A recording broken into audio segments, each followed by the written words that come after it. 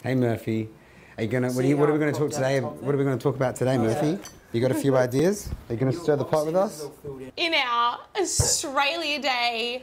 So how would you say that in the most Australian voice? What, the slogan? Yeah. The most Australian way to say it. Good on you, mate. Nah. Good on you, mate. Good on you, mate. Or you little ripper. Nah, cheers it off. Cheers. More. If I've got that much... You're going to eat all that? You don't have to do that. Just fucking send it. You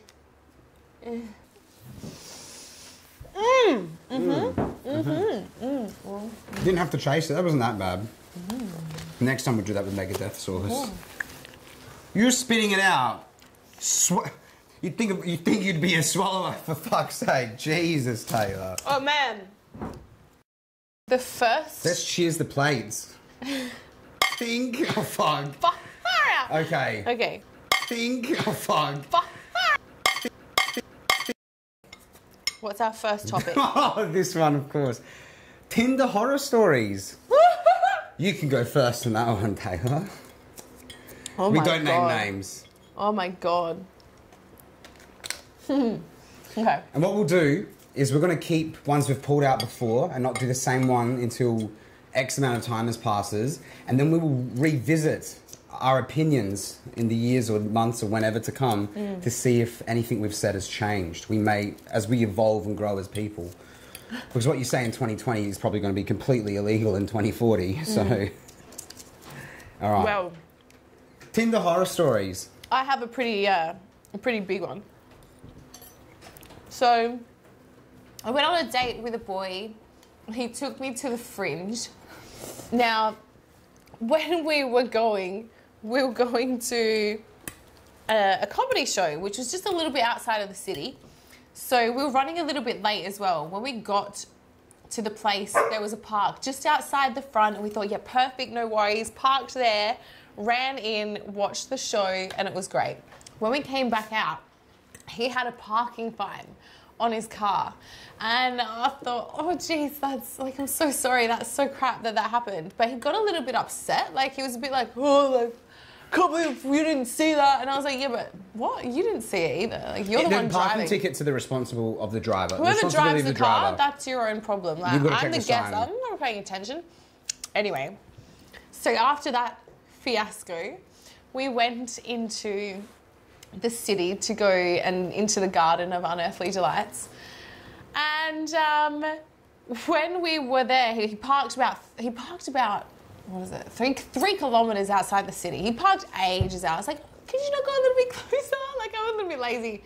He's like, oh, I just wanted to go for a walk. And I was like, oh, okay, I'm lazy. I didn't really want to walk. I know that might sound bad, but I was like, all right. So we went on this really long walk. I think he was just being stingy because he had just got a parking fine. He didn't want to pay for more parking.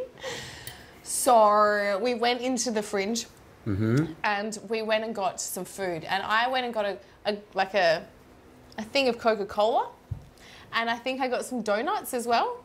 And I'm eating the donuts, and then anyway. Take a shot. Go on. I'm eating the donuts, and the drink is sitting next to me, and he literally just grabs my Coca-Cola from the other side of the table, opens the lid and downs it, puts it back on the table, and I was like, oh, did you want some of that, did you? Like, he goes, oh, well, I kind of felt like I spent all that money on that comedy show and I got a parking ticket. I guess I deserve it. It's like, it's just mine. And I was like, what the hell? Where do your decent manners go? I don't know you. You can't just grab my stuff and take it. Like, you have to ask. I just thought that was weird. It was very weird. Anyway, so he drove me home, and as we were driving back to my house, I had already taken off my seatbelt, got my bag ready, like all ready to just jump out of the car and go. And I was giving off those vibes that that's exactly what I wanted to do. And then I got out the car and he was like, so can I come in? And I was like, oh, no, sorry, no. Did you give him the hug to the Dodge? I gave him a little hug and then I was like, all right, I've got to go. Anyway, I went inside the house. He was sat out front. He was sat out the front of my house. Huey! All right, so what's the moral of the story? What should the guys out there learn? He rang me.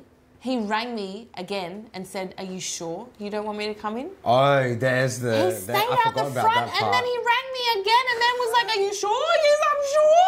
Are you sure you don't want to fuck right Get now off after I've steal your drink, property. blame you for my parking ticket, and make you walk 3 kilometres with blisters on your feet? Mate. Are you sure you don't want to... You're sure?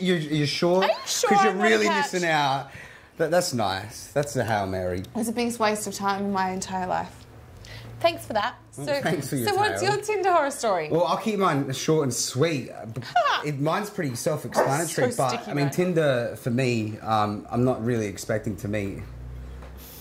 Anyway, I'm there for a particular set of reasons, and one of those reasons was fulfilled, consensually by both parties, and it was lovely to get to catch up with her. But she was a bit off. She was acting a little bit strange during our interaction. She came over to my house. We had fun, you do what Tinder dates do. But it wasn't until she left that her whole attitude changed. And she said, "Finally." And she was just getting into the taxi. I was like, "What?" And she goes, "By the way, I fucked your brother and now I fucked you too." And then slams the door and just drives off into the cab. And I was like, so it was a revenge. She already knew who I was on my What? Tinder. It was a revenge thing because my older brother had slept with her and done something. I don't know. She wanted revenge.